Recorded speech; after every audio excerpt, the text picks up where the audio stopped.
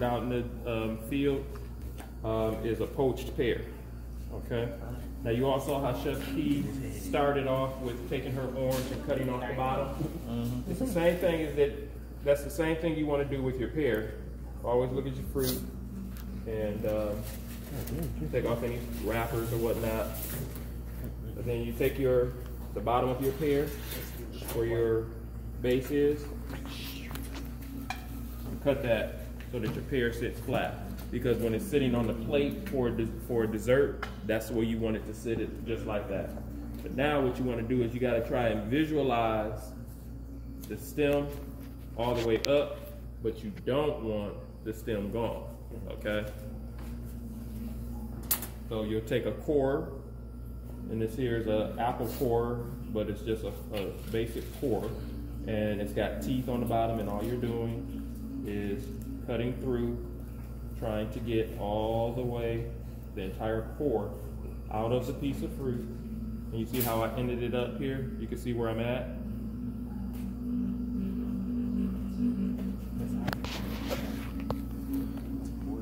And you might have a party where you got 20 of these to do as a plated dessert. And you see how you brought out the entire core of the pear. Like that. Okay.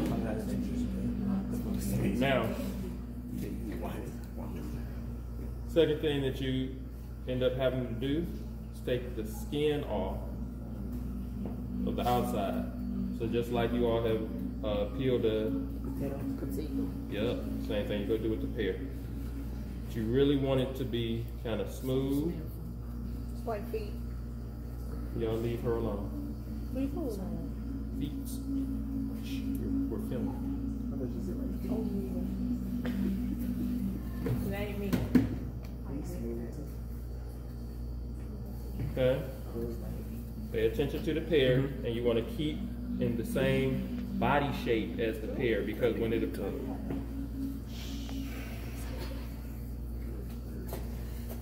as the pear sits onto their plate, you want it to look just like the exact piece of fruit. You don't want it to be oblong, circle, or whatnot. You want it to have the shape of a pear.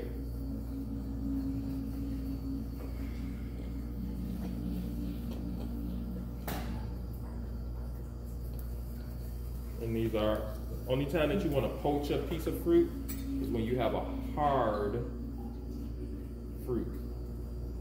Everybody know the difference between hard fruits and soft fruits? Somebody give me a soft fruit. A banana.